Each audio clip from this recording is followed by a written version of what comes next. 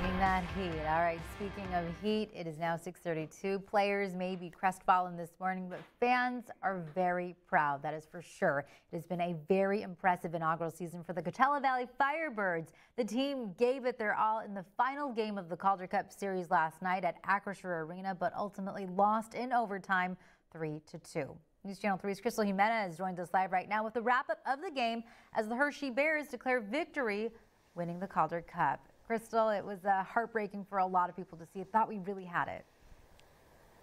I know, Angela. A lot of sad faces that I saw from those videos. I'm outside Acrisure Arena right now. It's going to be quiet the next few months now that the season is officially over. Last night's game, it was a real nail-biter and not the outcome that the Firebird players nor the fans really wanted.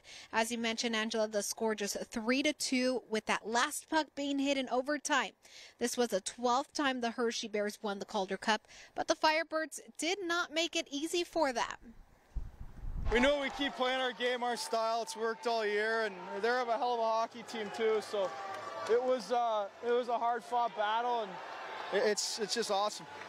I'm just extremely proud of our group and our guys, the way they competed all year long, the way they put themselves in a position to be where we're at tonight, and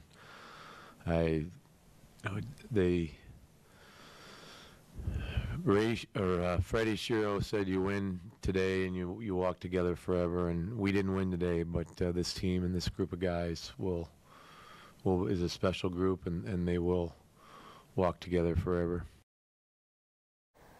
After the game, coach said he doesn't think there could have been a better result, being that the Firebird team was new this year.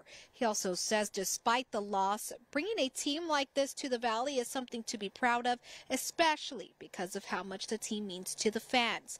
He is still calling it a successful season. There were a lot of highs, there were some lows, but now it's time to start getting ready for that next 23-24 season. I know season passes are already on sale for that. Live at Thousand Palms, Crystal Jimenez, News Channel 3. Yeah, and I bet they'll be selling for a bit more because of how successful they were this inaugural season. Thank you, Crystal. Well, history can be funny. The last time a first-year team won the Calder Cup was the Portland Pirates in 1994. And Hershey head coach Todd Nelson was on that team, and he faced current Firebirds head coach Dan Bielsma in the finals. Now, nearly 20 years later, they faced off once again.